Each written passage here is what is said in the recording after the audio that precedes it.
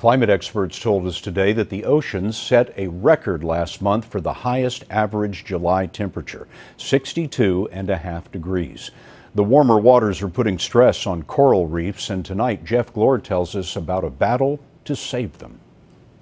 Just off the Florida Keys, these divers are taking the ocean online, and no one's happier about it than Sylvia Earle. We've invested in technologies that enable us to map Mars and Jupiter and the Moon and the universe beyond.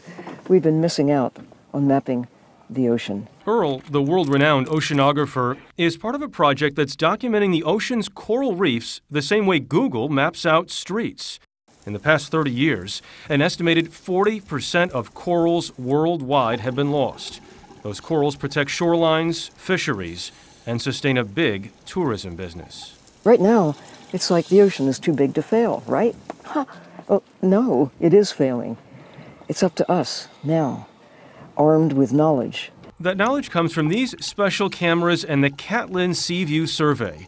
They've already taken more than 400,000 images. Project leader Richard Vevers. It's really being able to photograph the reef at scale. So traditionally you'd send in a diver and they'd go and photograph using a normal camera, and they might be able to do 100 meters in a dive, and it would take them an hour. We can do 2 kilometers with full 360 data and 1,000 shots in less time. After visiting 20 other countries, this is the team's first step into saving coral in U.S. waters. I know what it was like, I know what's missing, and I know what can be again. It's starting here in the Florida Keys, and it's working here. We just need to give it a little more time. A little more time and a lot of new technology, taking our understanding of the ocean into a whole new age. Jeff Glor, CBS News, Isla Mirada, Florida.